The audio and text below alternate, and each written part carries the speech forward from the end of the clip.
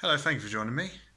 My Miniature Railway Britain shirt has arrived. So this is the shirt I shall wear when I do most of my Miniature Railway adventures. As you would have seen in previous videos, I announced my plan was to visit every Miniature Railway. I'm not putting a time limit, it's just going to be as and when I can, but I'm basically going to work through all the Miniature Railways in Britain and make a little vlog at each one.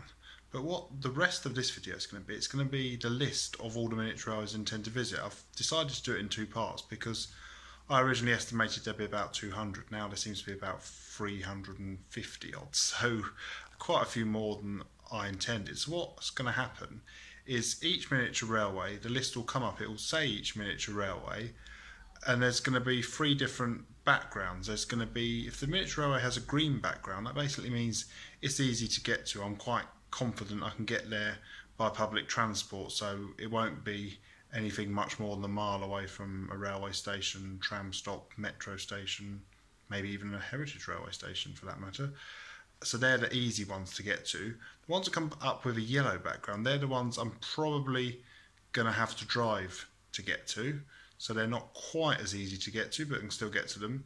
And then there's not many, but there's one or two that have got a red background. Now these are railways which I believe are currently closed, but the track hasn't been lifted. So I'm not talking about railways that are closed and the track's lifted and they're not there anymore. These are railways I believe exist, but they are, I suppose, hibernating is the word. So there are a few of those on there. So have a look through it.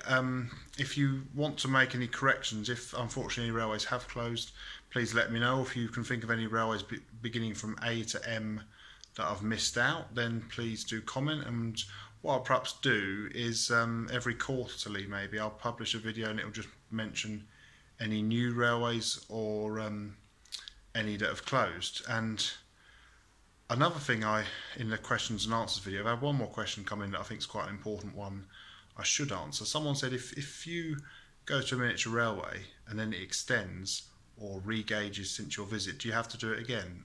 The answer to that one is yes. So some Miniature Railways may feature more than once if there is any significant change. So the idea is each Miniature Railway in Britain should be featured at least once, but if there is any major changes, then they'll be featured again. So hope you enjoyed the series. Now you're going to see all the Miniature Railways from A to M, and in the next few days there'll be N to Z if there are any beginning with Z. I'm not sure if there are, but we'll see soon. So enjoy the list of the Miniature Railways.